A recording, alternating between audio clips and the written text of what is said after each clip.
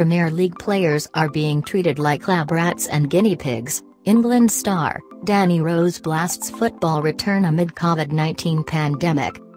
Danny Rose, who plays as a left-back for Newcastle United on loan from Tottenham Hotspur, believes Premier League players are being treated as lab rats and guinea pigs as they gear up for a return to football during the coronavirus pandemic.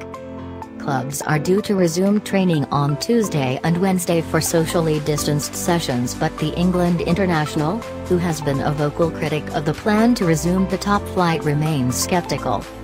"I'm dying to get back to football, but just with the things that are happening right now, people are going through this coronavirus pandemic a lot worse than me. I don't want to be complaining about everything," the England defender told the Lockdown Tactics podcast with Robert Snodgrass and Kris. "Just off the fact that people are suggesting we should go back to football like we're guinea pigs or lab rats.